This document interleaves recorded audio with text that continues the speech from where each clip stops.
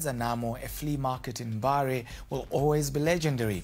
But what has become of this popular place at a time when other similar places have mushroomed across the country?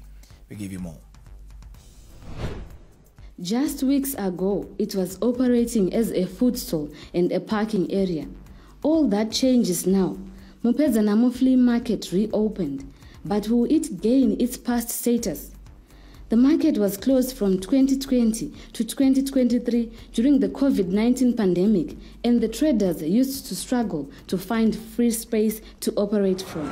People in the informal sector usually operate under unsafe and unhealthy working conditions. The Mupedzanhamo Flea Market has been opened to cater for registered traders. Vanhu vari kutotya kupinda Mupedzanhamo munomu, vanenge vachikandirwa matombo samakastomers edu chaivari kutotya kutopinda munomu kuti atenge muno. The traders who were not registered by the city fathers were affected by space barons and cartels who were exploiting them. This could now be a thing of the past, as proper ablution facilities have been put in place to cater for the operators.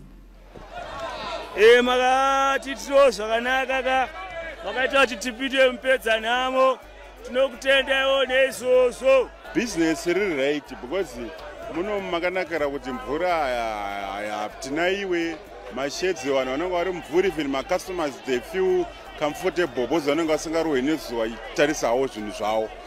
The developments at Mupedzanhamo come at a time when the government has launched a campaign to clean the city.